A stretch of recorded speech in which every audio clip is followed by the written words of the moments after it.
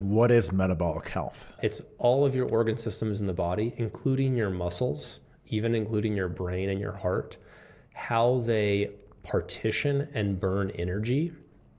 Are the warehouses overflowing and there's too much? Is there the right amount? Is there too little? Do you have trouble pushing energy from one system to another? And why is that important?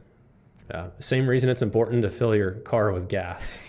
So our whole body is made up of cells, correct? Yeah. And if they're not operating efficiently and effectively, then we're going to have problems.